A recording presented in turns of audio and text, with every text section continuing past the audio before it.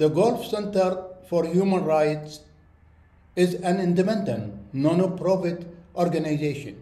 The Gulf Center for Human Rights has a mandate to support and protect human rights defenders in the Middle East.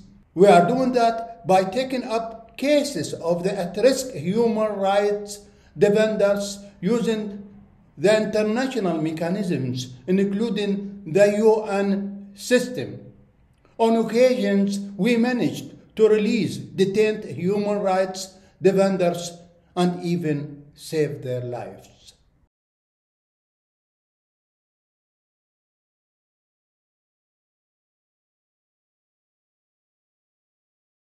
My colleague, woman human rights defender Samar Badawi, told me one day, if the oppressive governments in our region are putting every single peaceful voice behind bars, then only the terrorists are left out, which is a threat to everybody on this planet.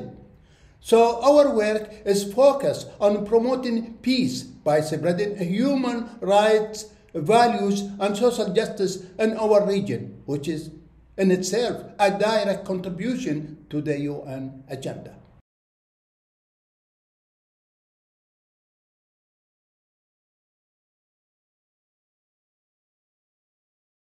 The involvement of civil society organizations in the UN system is essential to its success, as they are champions of peaceful change and provide balance to the interests of government, especially oppressive states that try to restrict civic space.